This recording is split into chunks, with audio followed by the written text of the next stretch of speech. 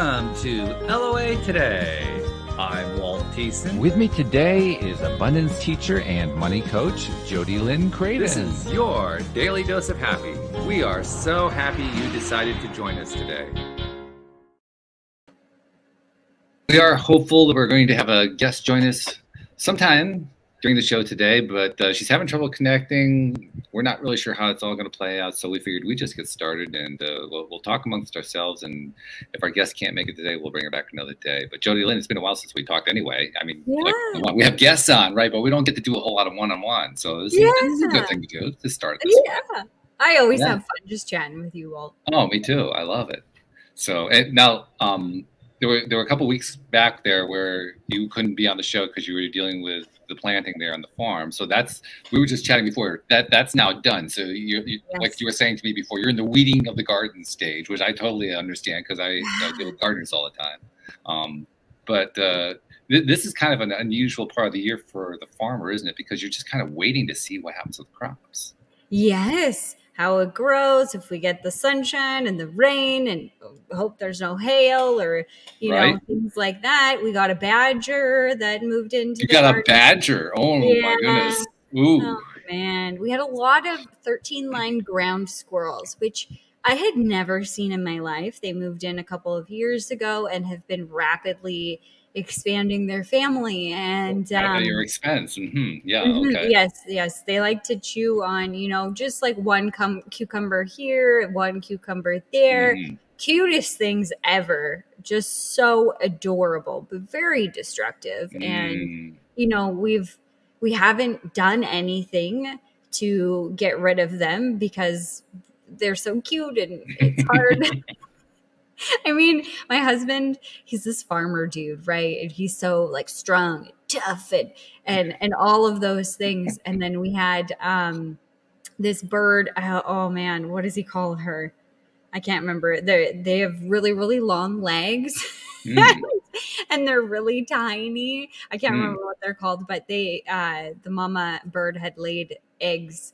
And we thought it was just off of our driveway, and she would come out and they would like squawk at the car, or if we'd walk by to go lock the gate or, you know, whatever. Right. And then they do this thing where their defense mechanism is they'll go to the opposite side of the nest and then they'll pretend like they have a broken wing and like that they're dying. Wow. Interesting. So like you'll come towards them and away from the nest. It's hilarious to watch these silly things. But one day we discovered the nest was actually on the driveway. Oh, geez. We were like, oh no. So we had to get a bunch of soil dropped off. So my husband's like talking to the driver, like, be careful on the corner. Careful, don't right. throw the eggs. So we weren't able to take care of these 13-line ground squirrels because his heart. Yeah. You know, we didn't want to trap them and, you know, what do you do? So we've been kind of like just waiting. And I guess badgers are really in tune and will move in to an area that has a lot of ground squirrels or things of that nature, and they will eat them all. So we had a badger move into the garden and take care of most of them. It was pretty quiet here for the last week since the badger arrived. I think the badger's gone now, but a few of them have turned back up. So he didn't decimate the entire population, but yeah, so that was interesting. It's always this learning curve like life, but the garden teaches me a lot about patience and about abundance and flow and all of these things. I'm learning a lot. Isn't it amazing how life just kind of finds all these interesting and sometimes traumatic ways to teach us stuff? Yes. We were talking about this before. The traumas that we're faced with in life that are like presented to us. Yes. I mean, they're traumatic. We call it trauma for a reason. Yeah, absolutely. Well, I mean, those badgers, they are destructive. And I wouldn't want to be in a room with one of them. Their claws are like this big. They're fierce creatures. They really are. Yeah. So I don't think he's there anymore. I think he's gone, or her, whatever. So, thank you, Mr. and Mrs. Badger. We appreciate you helping to resolve the issue, but Yeah. Have a nice trip. Yeah, please leave. Just keep on moving. Please don't go to the greenhouse. Yeah, right. Oh God, yes. Because their holes are huge. So Yeah. it's been interesting. But yes, all the planting is done, and now we're in whole. That raises a question. I've always been curious about this because I know nothing about greenhouse growing. Yeah. Does a greenhouse keep creatures out? No, it doesn't. No. If anything, it calls more of them in. Like it does. Every day when the doors are open, because you have to open the greenhouse or else it gets too hot. And there's something going on with the sun that I don't quite understand, that I've never seen, because we accidentally left the greenhouse closed one day. Nate thought I opened it. I thought he opened it. Long story short, no one opened it. But it was only 23 degrees Celsius. So it wasn't, I don't know what that is in Fahrenheit, but it wasn't that hot.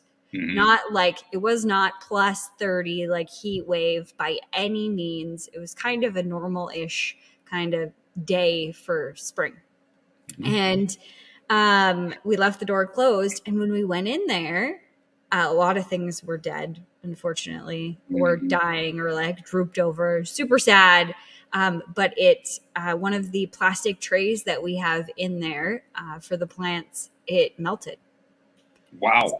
Yeah, so we have to make sure that we open the doors in the morning. Now I have an alarm on my phone, and I check it in the morning. I'm like, hey, did you do it, or do I need to go do it before my meetings or whatever? But we always have like a robin that gets in there, and then we got to figure out how to get it out. Yesterday we had a dragonfly that was like bouncing on the side of the plastic trying to get his way out. So I had to somehow catch him by the wings carefully, and you go this way. This way. Exit over here. Right? Yeah. The 13-line ground squirrels, they had babies in there. We saw her moving her babies when we went in there one day. Cute, super cute. Mice. They like to go in there because it's nice and warm, and there's different stacks of things that they can cuddle up to or whatever. We've had deer in there. In there? Really? Wow. I don't know how they got in. I don't know how they got out, but we had deer tracks in the greenhouse. Like, we must have left the door open, and they tootled on through, but no, it doesn't stop anything. Apparently, yeah. Wow. Okay. Well, that's an education right there. Yeah. I thought it would too. Apparently, yeah, but I guess not. I have a little experiment of my own going on because unlike you living on the farm, I live in an apartment, and there's not a whole lot of growing room outside here. But I had a guest on, when was it? I'm going to say about a month ago, maybe not quite a month ago, selling me on the idea of growing seedlings because of the high nutritional value of seedlings. So I've been collecting materials to do all that. I finally got, I ordered the trays. For whatever reason have taken forever to come, but they finally arrived today. So I have to go out and get some organic soil, and I'm going to start doing it in my basement because I don't have any place outside, but I have a little half basement, so I'll just do it inside. I got lighting and all this other kind of stuff. So I can, I got plug in meters, so it'll turn the lights on for 18 hours and turn them off for 6 hours or whatever it is, 8 hours. And I've got all the stuff together. I got the seeds. I got to start germinating seeds and so forth. So I'm going to start trying this thing to see, can I be an indoor gardener? Yeah. That's exciting. I think that I don't know. I think that more people should start getting into this. This is a question that I've asked myself a lot over the last 5 years, is why do I live the way that I do? And why do we as a society live the way that we do? And a lot of it came back to convenience. We're so busy doing all of these other things that we perceive as important.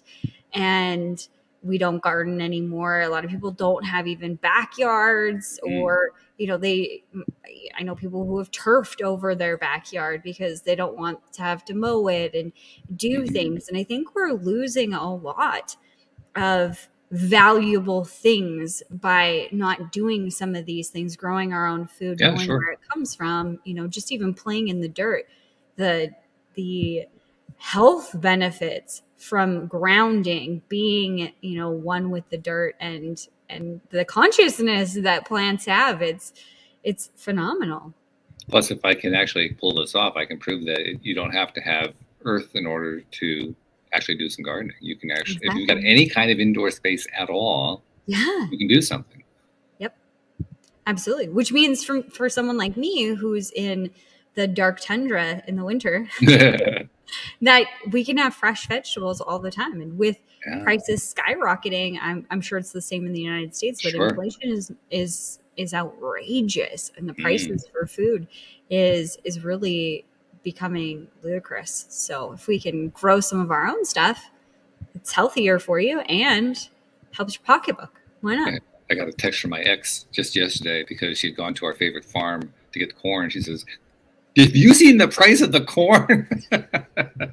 Right. Oh man, what is it for corn there? It was $1.49 an ear, I think it was. But yeah. Yeah. That's cheap in comparison. Like I don't know what's going on here, but it's not. Well, good. the Canadian dollar and the US dollar aren't parity anyway. So no. Yeah. No. So you translate that to the Canadian dollar, you're probably talking like 2.25 or something like that. Yeah. Yeah. Yeah. It's just crazy. Yeah. It's an interesting time we live in. But then again, I think back to what happened during the pandemic, right? So everybody's in lockdown all around the world for the first time in their lives, never having experienced it before, not knowing what to do, not knowing how long it's going to last. And look at all the creativity that came out of it. Yeah. People finding ways to celebrate birthdays and, graduations and keep the kids entertained by building forts outside and, all this stuff. They just, people got really, really creative. So yeah, we're dealing with a time of inflation.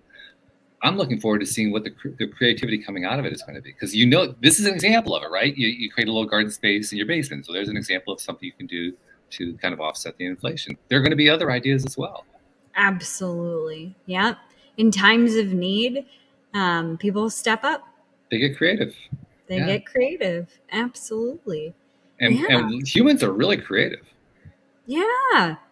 Absolutely. I think we could solve all the problems of the world if just we were in a position to be creative, and that was loud.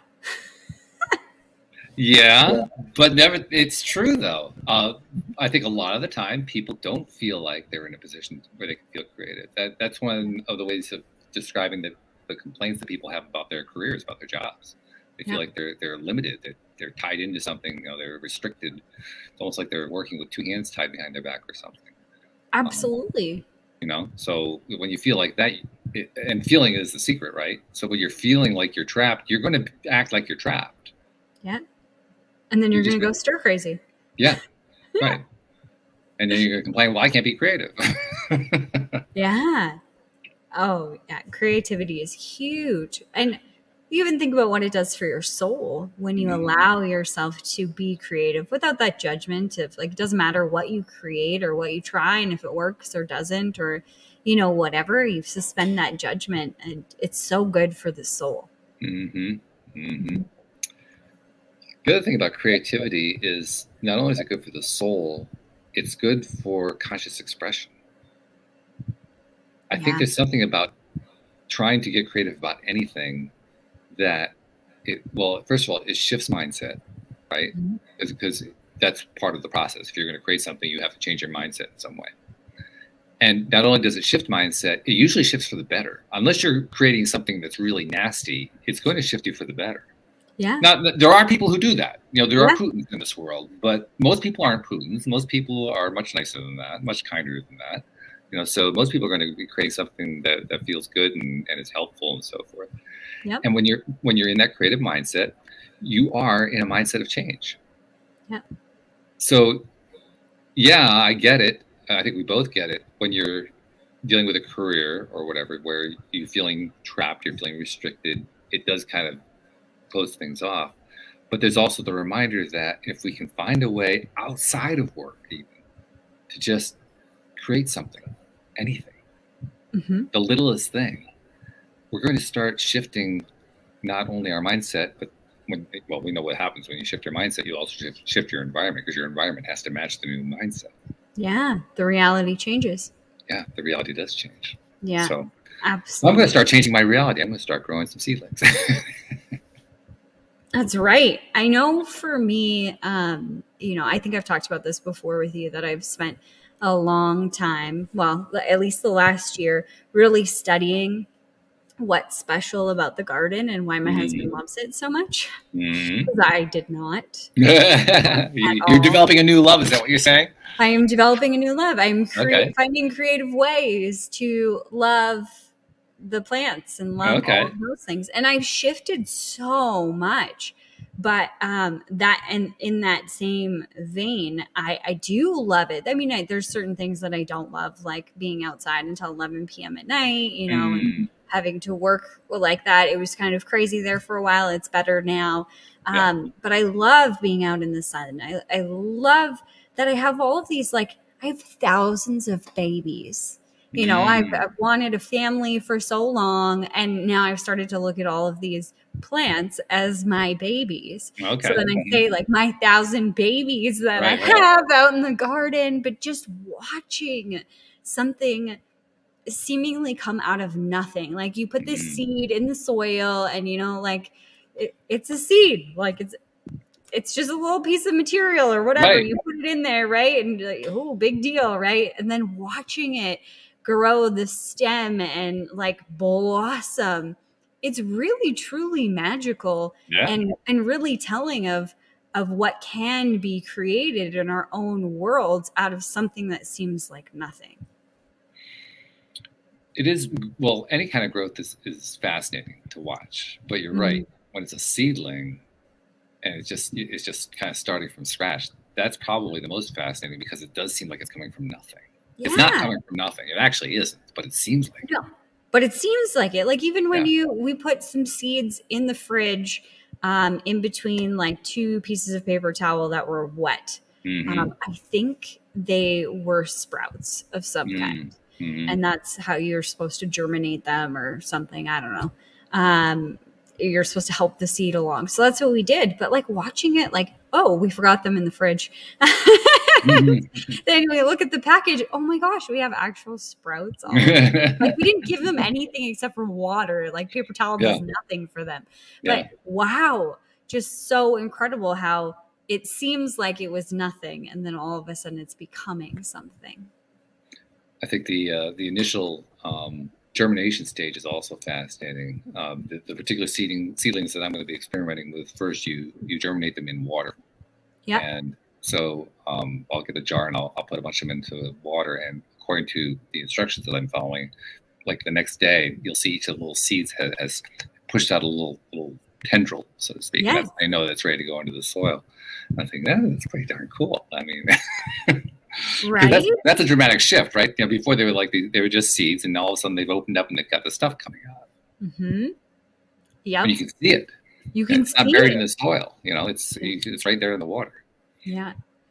And then it'll turn into something like something that is nutritious for you and helps your body and does all of these things. It's quite fascinating how it just happens so naturally. It's a question, or like a thought that I've been frequently thinking of, how nature is in flow and what that looks like. And then, you know, put our human population next to it, and how out of flow it feels sometimes. You know, we work so hard. We got to go and do this and go and do that. And then you look at nature and you look at like the most profound plants or animals or whatever, and they just kind of just appear, or they come out of seemingly nothing, and then all of a sudden they're growing, and it just happens so naturally, this beautiful flow of life and this life force that is all around us. Yeah, no doubt about it. I was also thinking about the instructions, because the guy who was on my program is the one I've been texting back and forth, you know, getting ideas from him. What should I grow? Where should I, how should I go about doing it? And he sent me an article, and so I was looking at the article and learning all this stuff.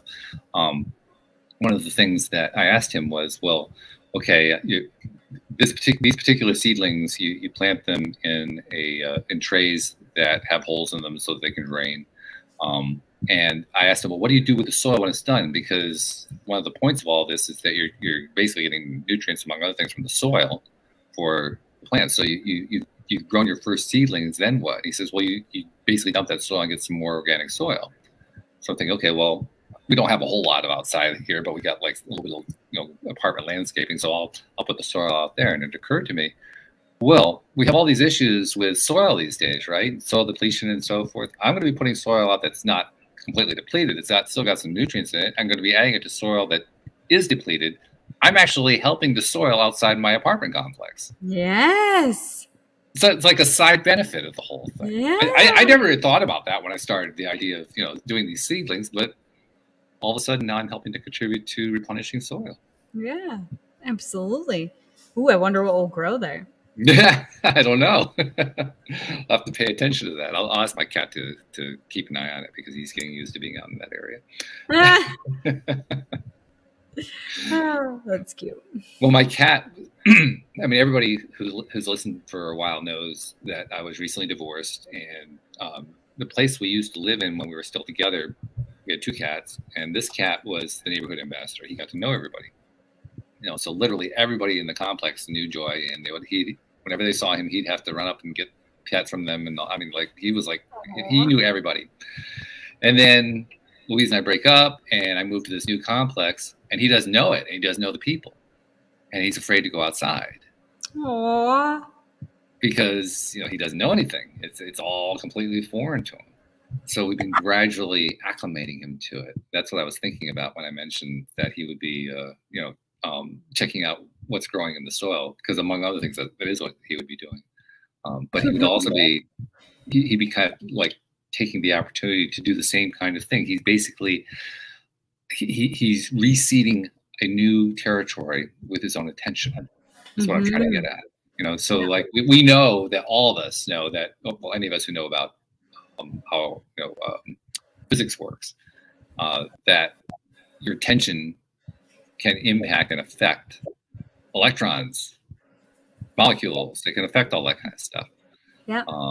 And so I'm thinking, well, what happens when you have a cat giving his attention to an area that has new soil in it? And the answer is, I don't know, but something's going to come out of that.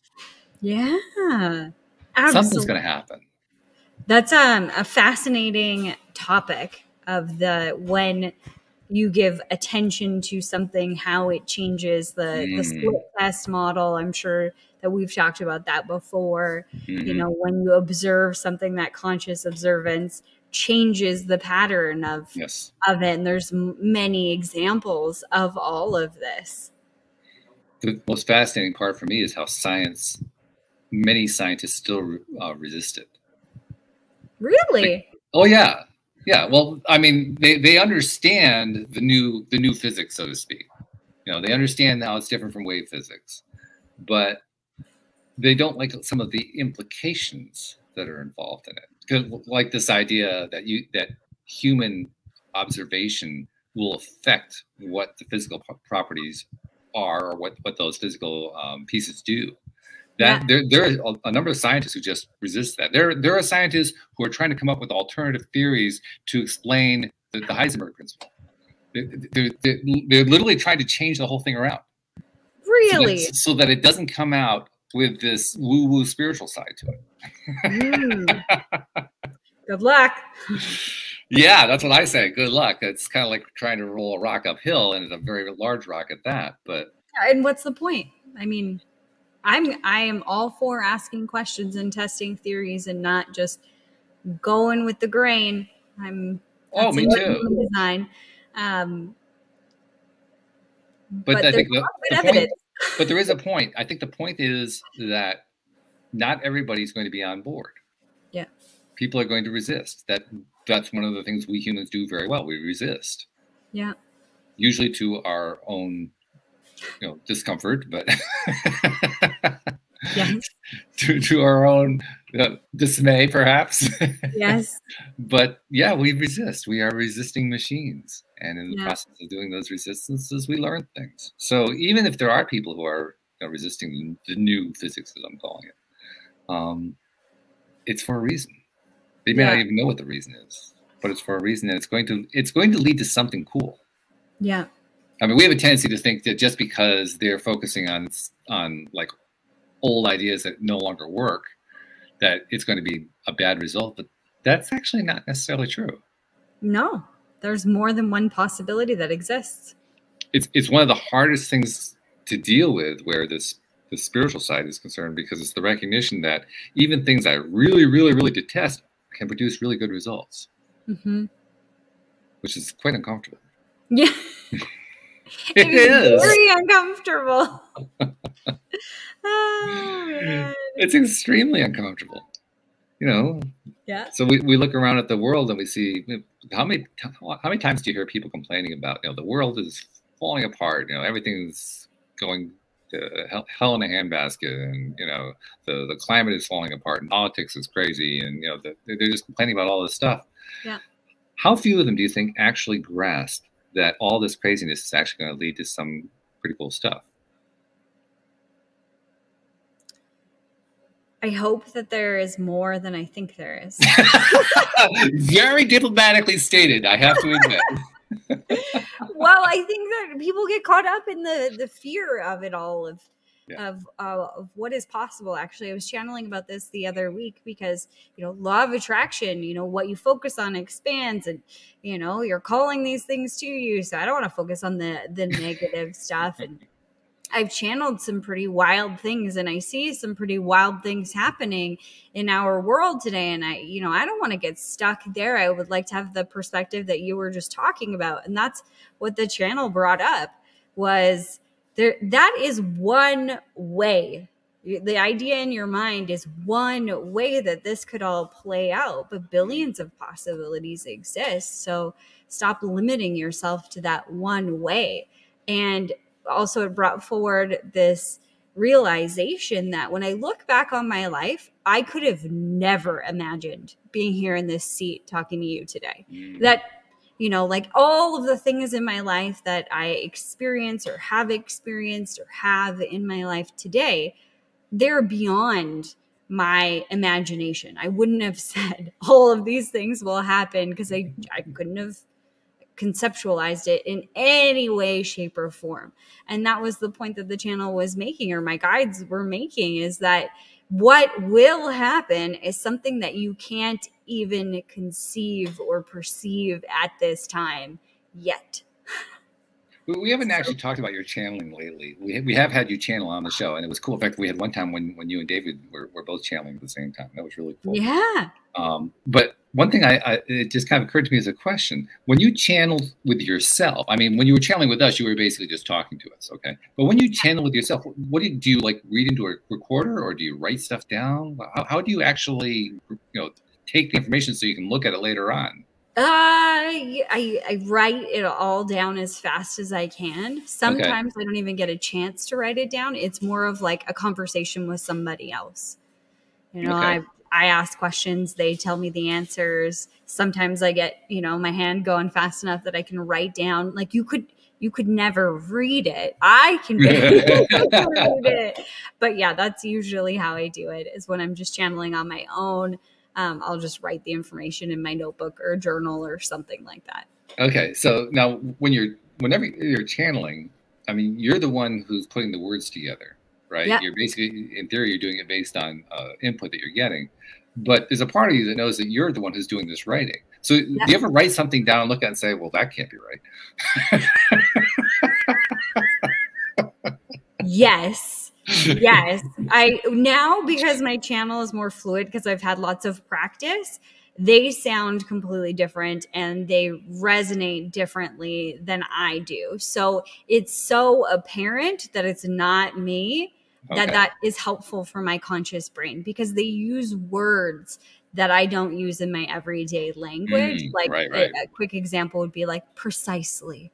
They will say that. It's like not an old style English, but like an elevated, you know, language that they use. It's more perfected, whereas I'm just a farm girl, so I don't. It's the perfect word. It's precise. It's a precise use of language. It's very precise, and they'll give me words. This is the craziest thing about channeling.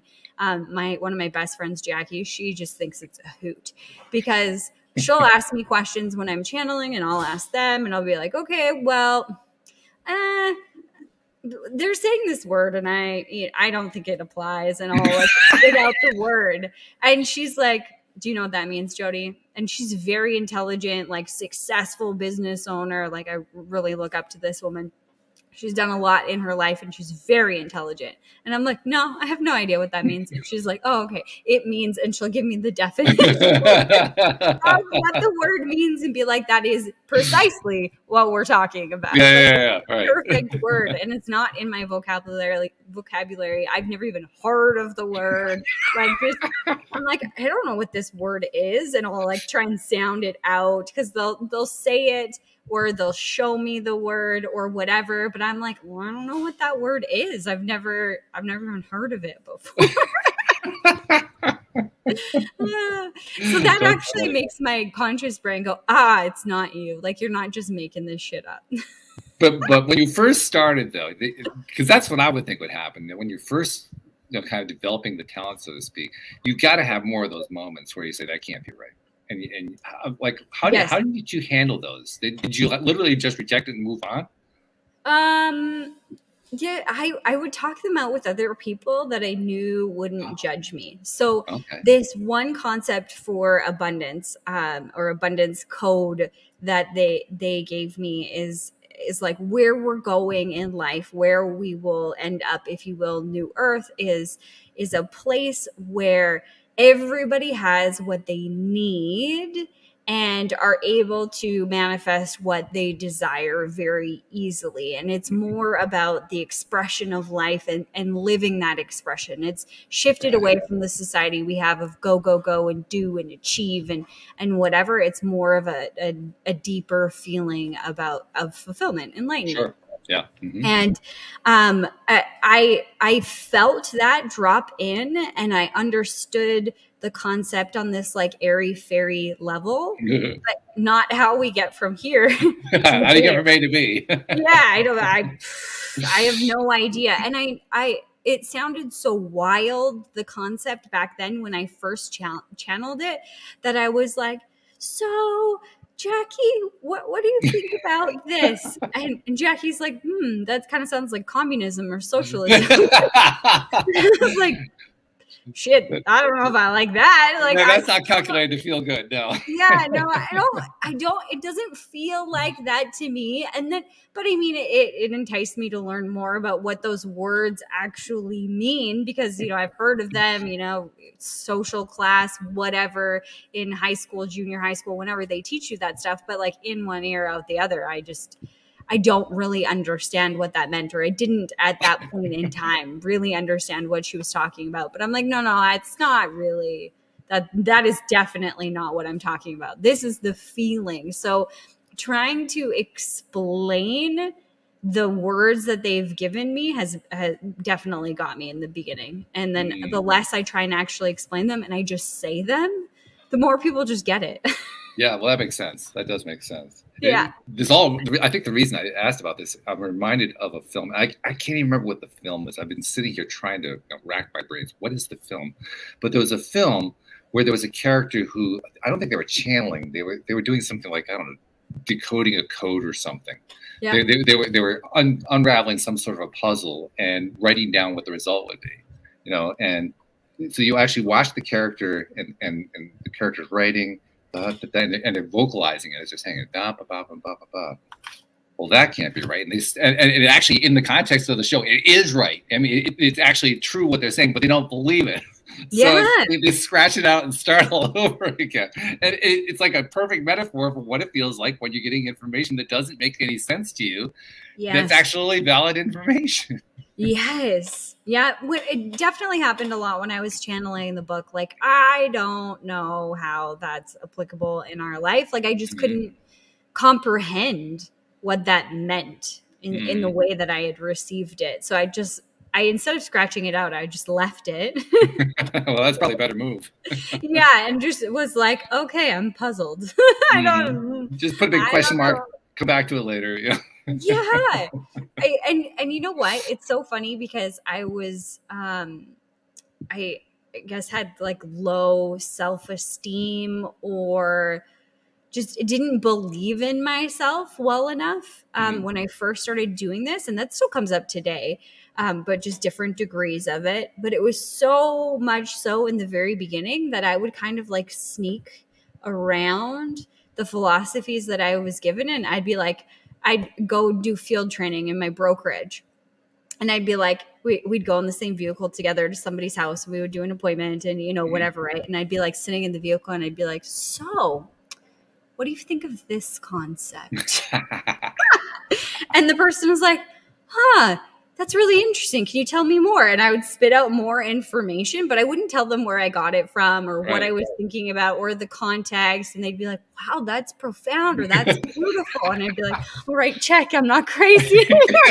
Yes. The sanity check. It makes sense to them. Like an average, ordinary individual is getting it. What's behind it? And they're like, wow, that's really amazing. Okay, check. Okay, that's good. But I wouldn't tell anybody really where it had come from. I would just be like feeling them out, you know, what do you think about this? Or what do you think about this idea? Just very loose and, you know, not attached to it in any way. Right. Well, you're reminding me of the first time that I tried, I guess you could call it channeling here on the show. Yeah. Because most of the time, I mean, you know this, most of the time I have no trouble coming up with the next question to ask or the next, you know, the next theme, the next thread to go on and so forth. So it's almost never an issue. But there was one show that finally came along, and it came along after we'd had some conversations about channeling and about, you know, alternative ways of understanding the spirit and source energy and so forth. So I'd had some grounding in it. And I knew that there was the possibility that everybody can channel. But I hadn't really bought into the idea that I could do it. Mm-hmm. But anyway, this episode comes along, and about 3/4 of the way through the episode, I had a rare moment where I couldn't think of what to say next. And I knew that everybody, they would like, I think I had 2 people in the room at that, and they're both waiting for me to say something. They're waiting for me to take it to the next level, and I have no idea where to go. You know, like I just ran out of ideas. And so as a last gasp, desperate resort, I opened my mouth just to see if anything would come out. And some words started to stumble out. And then I kind of got a flow going. So I went with it some more. And I had no idea what I was saying. I had no idea where I was going with it. I didn't even know if it made any sense. But I went on for about a minute like that. And then my guests or co-hosts or whoever they were responding, and they were saying, yes, yes, yes. And I was like, what did I just say? What was the question? I actually had, I almost never play back episodes that I've already recorded. That was one of the times I actually had to play it back to see if what I had said made sense. Yeah. And I played it back, and not only did it make sense, but they were right. It was actually profound. I said, how did I get that? You were channeling. You were connecting with. Apparently I was. You know, the one thing that I did learn out of it is I can't tell the difference between channeling and me talking, other than my brain seems to be engaged in one and not in the other. That's the only difference I can tell. Yeah. That's usually it. Is that it? You let your brain, like the conscious part of your brain, the one that like questions everything and is like it's only right when you know the answer. So you studied something or whatever, when you surrender that and let that step aside and allow whatever is coming through to actually come through. That's it. And I have to admit, I have gotten a little bit better at it, to the point where I can often follow this train of thought that's coming through and be kind of curious to say, okay, wonder where this is going, and then listen to it as I'm saying it and so forth. Like I had an incident with that actually yesterday. Joel Elston did the show with me yesterday. We were talking about the subconscious mind and body language, and how he has this whole interesting theory that he was telling us about. And at one point, I had one of those moments where I couldn't think what to say, and I came out with I started with a phrase that I often use, but to be honest, I sometimes use it when I don't really know what to say. It's kind of like my little bridge into, okay, channeling spirit, this is your opportunity to step in. This is my way of cueing you. And the phrase is, you know, that makes me think about, and then I have no idea what I'm going to say after that, because it really didn't make me think of anything at all. Wow. For me, that feels gutsy. That makes me think about, and then like I would be like, wait to see oh, what comes out of the mouth. Yeah, like yeah. It's interesting because there's some things that I can do that with, and then in forums like this, I would feel I have felt in the past. I mean, being on your show has been a great teacher for me to trust that flow and allow what's coming through to come Me through. too. You always ask me at the end of the show to give like my 2 cents. And that's when I just really like lean back and let it come through. And it's usually pretty profound. It is. I can attest to that. Yeah. Sometimes I have no idea. Like I've just been like blown away, or like just like engaged in the conversation and actively listening, and then I'm like, oh, what am I gonna say to this? And I just try and really let it go and let whatever's coming through come through, and it's been much better. But doing that on like that demand, it's like well, I have to admit, I don't have to do this quite so much with you, because I've heard you always come up with these great things, so your ability to channel is excellent. With some of my other co-hosts who don't have quite the same level, what I have learned how to do is when I'm going to ask them to give me a summary, I will find a way to stretch the request out to about 2 or 3 sentences, figuring if I can do that, that gives them 2 or 3 sentences to think about what it is they want to say. Yes. Yeah, it gives them that time to process. Right. Yeah. Yeah. And usually they're able to, which is cool. Absolutely. Well, that plus I also keep it really simple. What's the one thing that all you have to do is come up with one, right? Yeah. If you were listening at all, you should be able to come up with one thing. Hopefully. See, here I'm giving the audience all my secrets about how I do the show. I think it's lovely, because I think,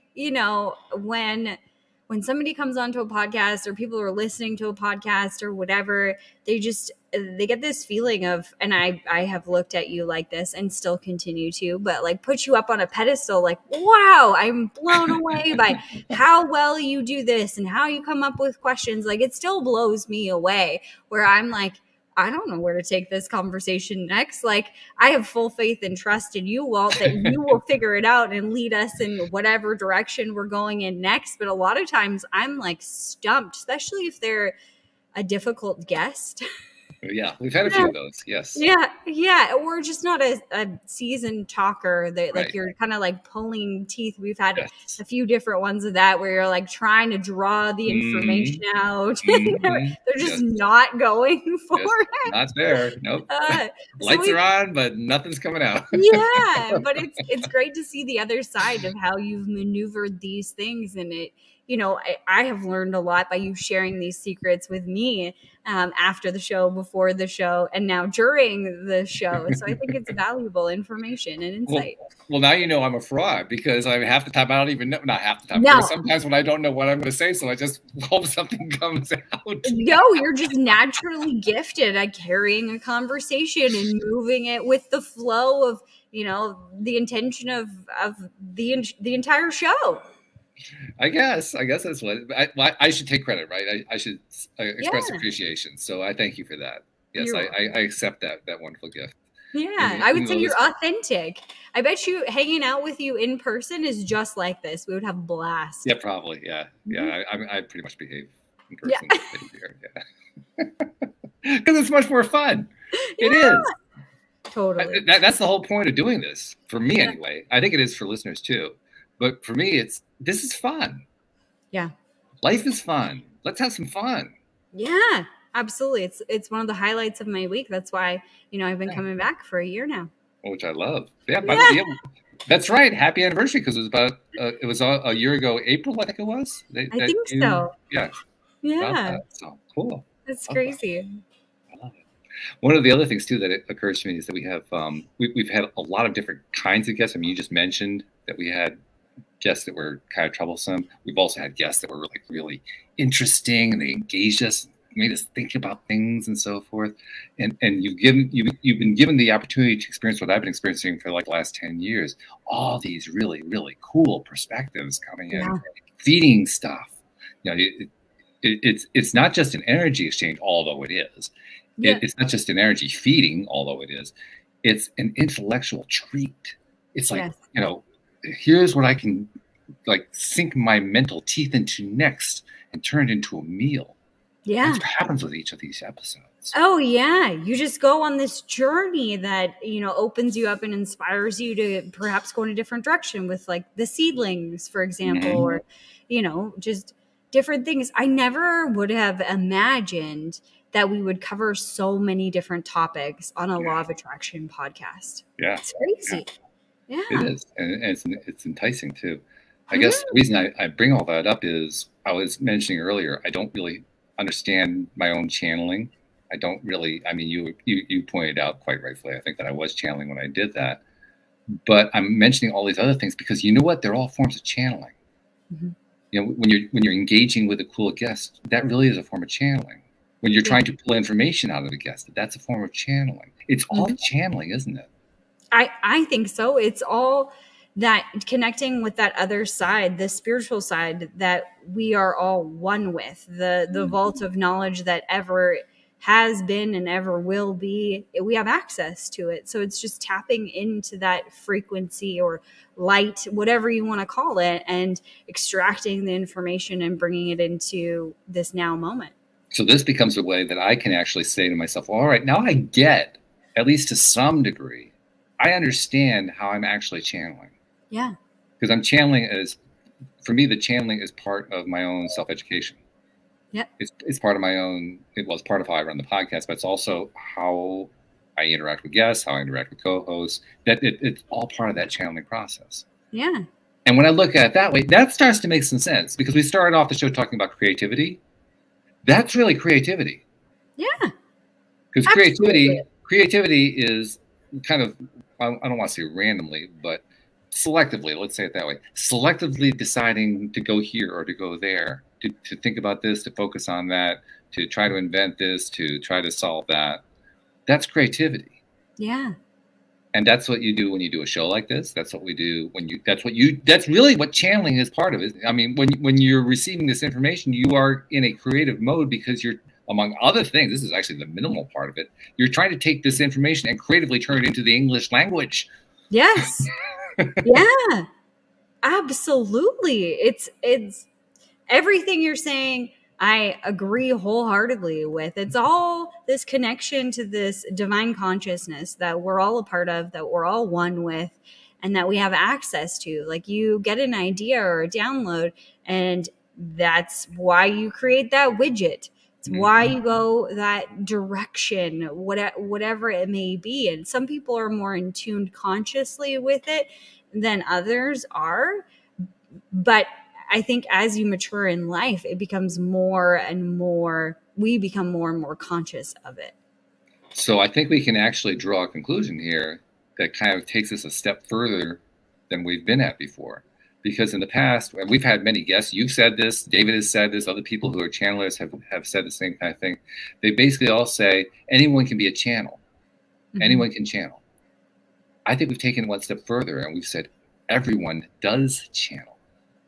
Yeah. Which is that's a different kettle of fish right there. Absolutely. That's not something that has to be learned. That's something we're already doing. Yeah, I think it's built into us. Like, I mean, if you start to break it down on the like science side, perhaps we'll call it science. If we are all connected to source and we're all connected to one another, then it's already built in to have this information highway, if you will, open and available to you. You're already receiving stuff. We receive stuff. I talk about this lots with horses.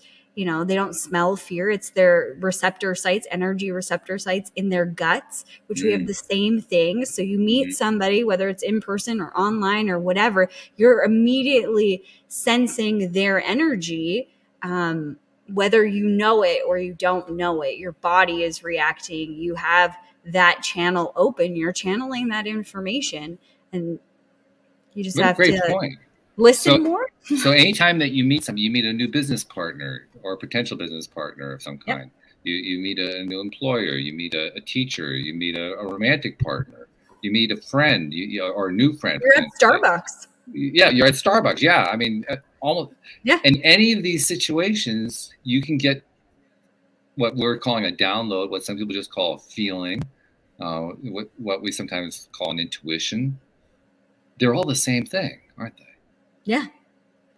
Yeah. I think that intuition and maybe channeling, there could be some slight differences. You know, when I channel, I'm channeling certain beings that I've connected with, that I set up a process to have them come into my working room and then have a conversation with them so I know who it is. Whereas intuition is me kind of interacting with that field, with my higher self, and all the information that's being presented. But I mean, it's all one. So that kind of tells me that more people are likely to be intuitors than channelers. Yeah. Because they don't bother to actually set up relationships with particular beings. You know, they're just connect to the field and see what you get. Exactly. Yeah. They're just kind of like open. Yeah. So if that's our normal, and by our, I mean the human race as a whole, right across the board, if that's our normal way of, well, I can't call it channeling because we just distinguished it from channeling. If intuiting is our normal way of connecting, let's put it that way. If it's our normal way of connecting to source energy, and or whatever you want to call it, God, I don't care. If that's our normal way of doing it, then what is really happening right now across the globe is more and more people are learning how to intuit. Yeah. Right. And to do it more regularly, more frequently. And to process the information and react. I don't know if react's the right word, but process it and then do something with it after. Respond. Yeah. Right. Because your response is what drives the whole train anyway. Absolutely. And that's the thing, is that we're receiving this information all the time, but often we're ignoring it. We're ignoring, you know, that that person in the Starbucks line kind of made you feel funny. Or, you know, that. Well, we don't have any other good explanations for that. That's right. We can't see anything. There's nothing tangible that we're seeing with our eyes, or feeling with our hands, or tasting, or whatever. That'd be kind of weird in a Starbucks line. Like, can I taste you, please? Yeah, right. But we don't have an explanation for why it is. And it's really just trusting that it doesn't matter. Like, it doesn't matter why there is no explanation, you know, whatever. There is a story. I can't remember whether they were watching something on TV, Nate and I, or he read something to me, but there was this two sisters. They were helping out with their family antique store, and this man came in, and he was kind of weird and gave them both like a grungy vibe. And they were all like, you know, and he was like, I want this armoire and I'll come back at 10:30. And he was kind of pushy and, you know, whatever. They considered it and were like, sorry, we have plans. Well, I can come back tomorrow morning. It was always like outside of hours. And they said, no, like, absolutely not. They just kind of got fed up with him and said enough. And then I think he came back the next day at the end of the day, and the sister felt he was parked outside when they left. That's what it was. And so the sister was like, oh yeah, I'll give you a ride home, to the other sister, even though the other sister had her car there and everything. And he was offering to go for coffee with them or something. And so they leave. And then a year later or something like that, they see his face all over TV. And it was Jeffrey Dahmer. Oh, gee, look.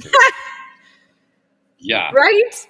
Yeah. So, I mean, we hear about those crazy stories, but the opposite is also true. Like, you meet somebody and you're just like, wow, I love this person. Like, I want to spend more time with them. I want to, you know, whatever. I want to get to know them. And then they're maybe your next client, or they lead you to your forever person, or, you know, just something beautiful opens up. I think acknowledging these things that we're intuitively feeling is powerful. It's powerful, and apparently it's also survival driven. Yes. Not just survival driven, and it's also thrive driven. Absolutely. Yeah. Right? So basically, to take what we're talking about in the last 10 minutes or so, it comes down to this. Whenever we're getting an intuition, if we can take a moment to decide, does this feel good to us or not, that's going to give us the indication of whether to follow through with it. If it does feel good, then we can follow through, knowing that we've gotten something that actually is real, even if we don't know what it is or where it came from or how it got generated, and it's worth following up. And if it doesn't feel good, we know, okay, that's a good signal to walk the other direction. That's clean cut. You don't get that much that's clean cut like that. Yeah. So that's pretty cool. Yeah. And the more of us that learn that, the more happy lives we're going to have. Oh yeah, you think about the ripple effect of energy, of just receiving that information from the field of knowledge. Mm-hmm. You know, how much is open to us, how we can inspire people just by following that feeling. You see somebody on the street and you're just drawn to them in some way, and you just simply smile. That maybe saved their life or made their day, and now they become this, you know, whatever, rock star, or do something brilliant in their life because of this pivotal moment that you just followed your intuition. Yeah. And plus it's also going to work out for yourself too, in ways that you don't necessarily know. In fact, you probably don't know. You have to kind of wait to see how it plays out. And you may never know. It's like the way that you end the show every single This is true. Yes. And well, we don't have a guest today, but we can still end it that way. It's true. It's not like there's a rule that says we have to have a guest in order to do that. We can just love on all the people listening. Yeah. Well, all right. Let's do it that way. I love that. Yeah. Because that's something we haven't given credit to. The listeners of not just this podcast, but any podcast where there's this kind of growth going on, they're giving energy just by listening. And that energy, it's helping people in ways that they don't know about, they can't see, they can't feel, but it is helping. That's a really great point. It's a good reminder. Yeah, listeners, you deserve credit too. You're part of this picture. You're part of this process. And just by listening, you are putting out to the world energy that helps the world. Yeah. That's a really cool concept. I like that. Yeah. It's profound. Wrap this up. I mean, I'm sad we didn't have our guest today. Her name was Deshama Gordon, and we'll get her back at some point. But this is worthwhile. Yeah. So good. As always. We started with creativity. We turned it into a conversation about channeling and intuition. And we tied it back to the entire world being intuitive channelers. Yeah. Ooh. And changing the world just by listening. And changing the world just by listening. Yeah, right. I mean, come on. It doesn't get much better than that. No. Truly is your daily dose of happy. Yeah, once again. Another one in the corner. I love it. Yeah. Put in the can. Publish it. We're done. Amazing. Jodielynn, I know you got to get going. I got to get going too. But thank you so much for such a wonderful conversation. I look forward to talking with you next week. I don't remember who our guest is, but we do have a guest scheduled. So we'll go back to doing the guest thing. But this time we got to do a you and me thing. Yeah, it was awesome. Thanks for having me. And I can't wait to have another conversation next week. It's going to be a good one, whatever it is. We just don't know what it is yet. That's right. So thank you much. Thank you to podcast listeners everywhere. We will see you all next time here on LOA Today. Goodbye, everybody. Bye.